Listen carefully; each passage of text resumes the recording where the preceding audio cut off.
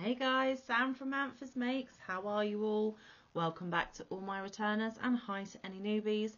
This is of course the segment on the weekend where I read you stories, and it is Sunday's stories. So if you are new here, I read you stories from this book here, which is Grimm's Complete Fairy Tales. Little disclaimer, these were written so long ago and things have changed since then. I am literally just reading you the words from the pages. I am not saying that I share these viewpoints or beliefs. I am literally just reading you how the author wrote. There is a complete playlist on my channel, and I have also read The Wizard of Oz, which is on a playlist on my channel also. And the reasoning behind this is that a Saturday and a Sunday has a bit more of a chilled vibe, and you don't have to keep looking at the screen. All you have to do is listen while you craft. Okay, so yesterday's stories weren't that long, and I don't think today's will be that long either, but let's get started. And we are starting on story 142, which is called Simeli Mountain. There was once two brothers, the one rich, the other poor. The rich one, however, gave nothing to the poor one, and he gained a scanty living by trading in corn, and often did so badly that he had no bread for his wife and children.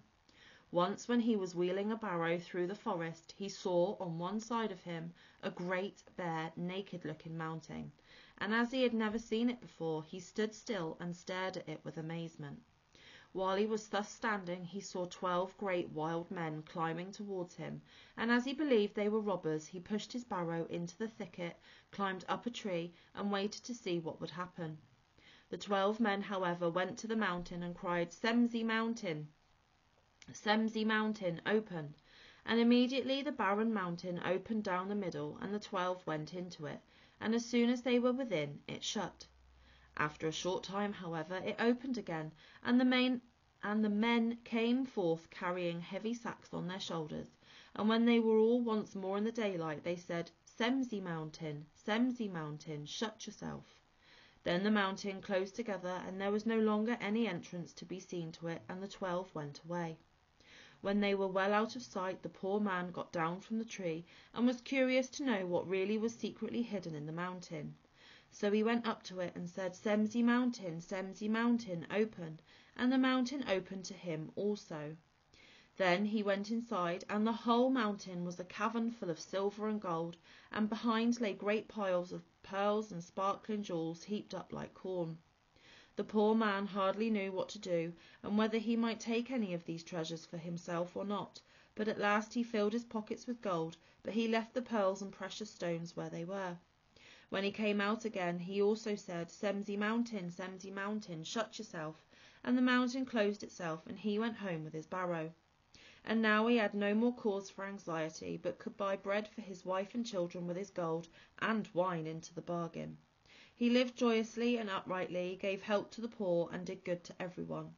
When, however, the money came to an end, he went to his brother, borrowed a measure that held a bushel, and brought himself some more, but did not touch any of the most valuable things. When, for the third time, he wanted to fetch something, he again borrowed the measure of his brother.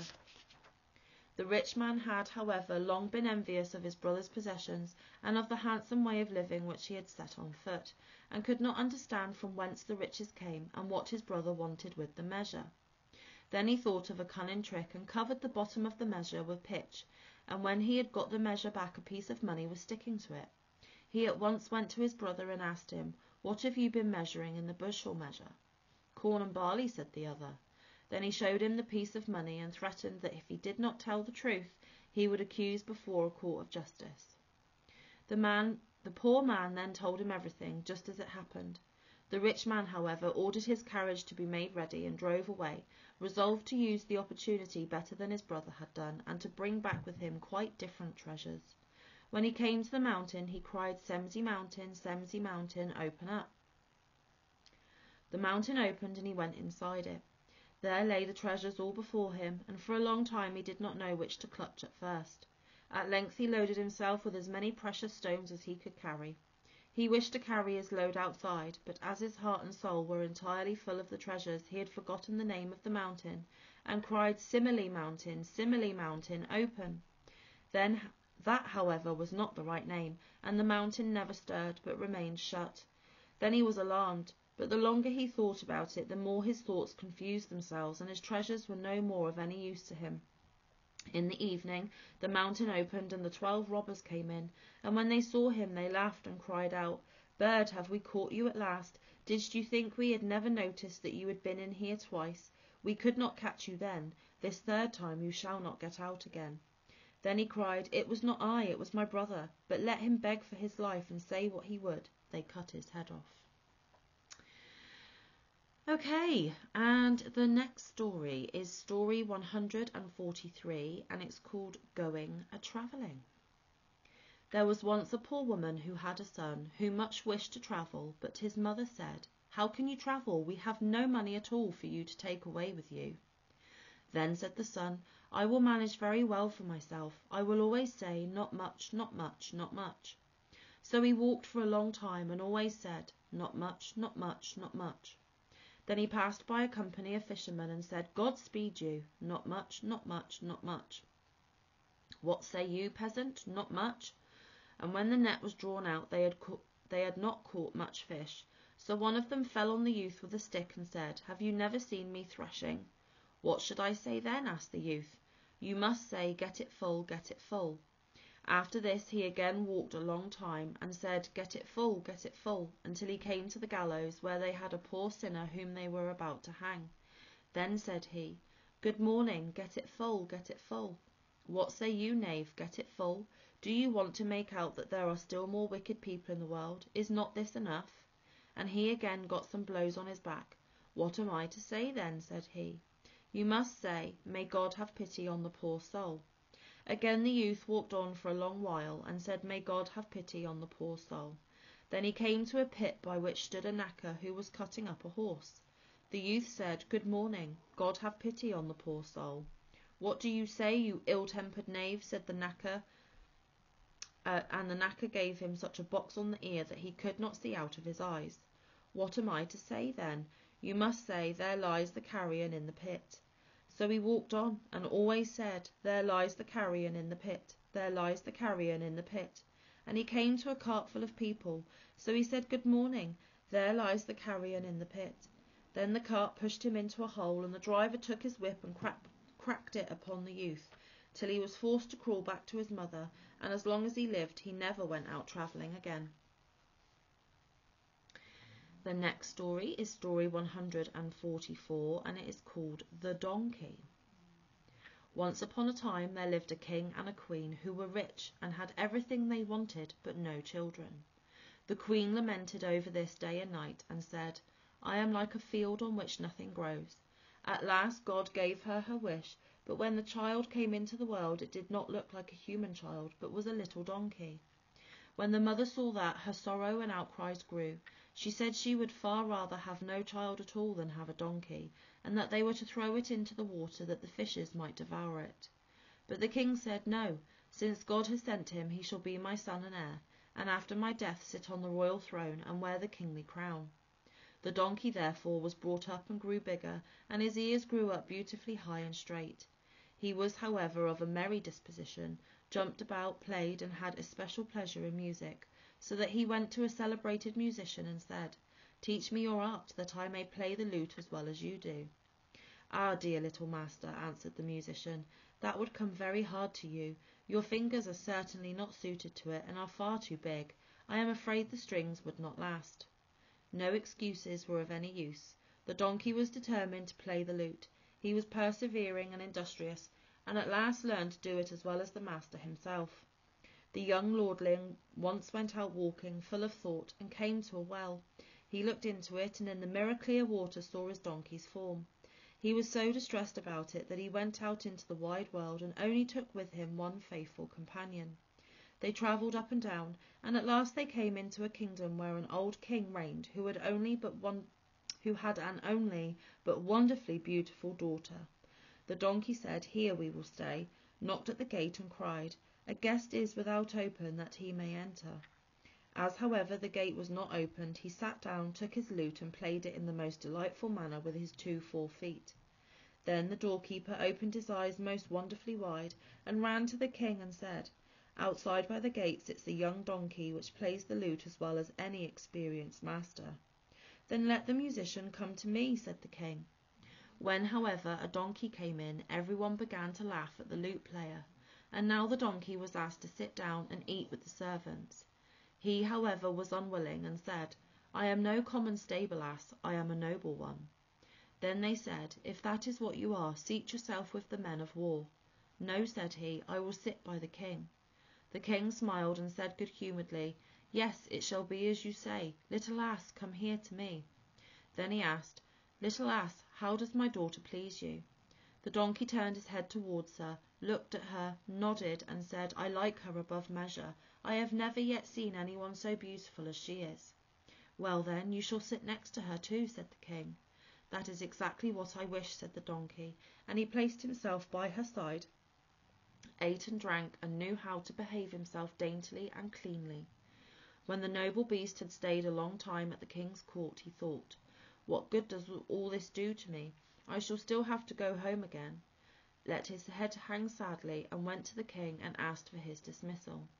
But the king had grown fond of him, and said, Little ass, what ails you?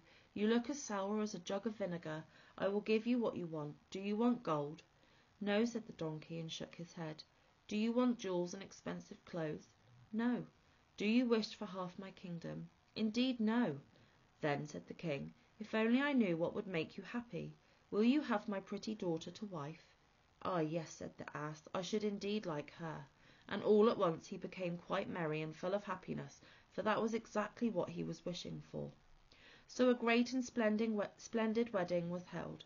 In the evening, when the bride and bridegroom were led into their bedroom, the king wanted to know if the ass would behave well, and ordered a servant to hide himself there. When they were both inside, the bridegroom bolted the door, looked around, and as he believed that they were quite alone, he suddenly threw off his ass's skin and stood there in the form of a handsome royal youth. Now, said he, you see who I am, and see also that I am not unworthy of you. Then the bride was glad and kissed him and loved him dearly. When morning came, he jumped up, put his animal's skin on again, and no one could have guessed what kind of a form was hidden beneath it. Soon came the old king. Ah, cried he, is the little ass merry? But surely you are sad, said he to his daughter, that you have not got a proper man for your husband. Oh no, dear father, I love him as well as if he were the handsomest in the world, and I will keep him as long as I live. The king was surprised, but the servant who had concealed himself came and revealed everything to him. The king said, that cannot be true. Then watch yourself the next night, and you will see it with your own eyes. And listen, Lord King, if you were to take his skin away and throw it in the fire, he would be forced to show himself in his true shape. Your advice is good, said the king, and at night when they were asleep he stole in, and when he got to the bed he saw by the light of the moon a noble-looking youth lying there, and the skin lay stretched on the ground. So he took it away and had a great fire lighted outside, and threw the skin into it, and remained by it himself until it was all burned to ashes. As, however, he was anxious to know how the robbed man would behave himself, he stayed awake the whole night and watched. When the youth had slept his sleep out, he got up by the first light of morning, and wanted to put on the ass's skin, but it was not to be found. On this he was alarmed and full of grief and anxiety, said, now I shall have to contrive to escape. But when he went out, there stood the king, who said, my son, where away in such haste? What have you in mind? Stay here, you are such a handsome man, you shall not go away from me. I will now give you half my kingdom, and after my death you shall have the whole of it. Then I hope that what begins so well may end well, and I will stay with you, said the youth. And the old man gave him half the kingdom, and in a year's time when he died the youth had the whole, and after the death of his father he had another kingdom as well, and lived in all magnificence. Okay guys, and the last story for today is story 145, and it is The Ungrateful Son. A man and his wife were once sitting by the door of their house, and they had a roasted chicken set before them, and were about to eat it together. Then the man saw that his aged father was coming, and hastily took the chicken and hid it, for he would not permit him to have any of it. The old man came, took a drink, and went away. Now the son wanted to put the roasted chicken on the table again, but when he took it up it had become a great toad, which jumped into his face and sat there and never went away again. and if anyone wanted to take it off, it looked venomously at him, as if it would jump in his face, so that no one would venture to touch it. And the ungrateful son was forced to feed the toad every day, or else it fed on his face, and thus he went about the world without knowing peace. Another odd one to end this Sunday stories. Okay guys, so like I said, that is it for today. I hope the rest of your Sunday is a wonderful one, and I hope the week ahead will be equally as marvellous. I will of course see you throughout the week in various videos, and I would just like to say thank you so much for spending your weekend with me. I really enjoy having you here, and I appreciate that you spent some of your precious time. Okay guys, so until I see you again, stay safe, be kind, look after one another, get some good quality time in with your loved ones, and get some good quality crafting time. I will see you in the next one, or around the YouTube streets. And as usual, I have notifications blocking the stop button. See you later guys. Love ya.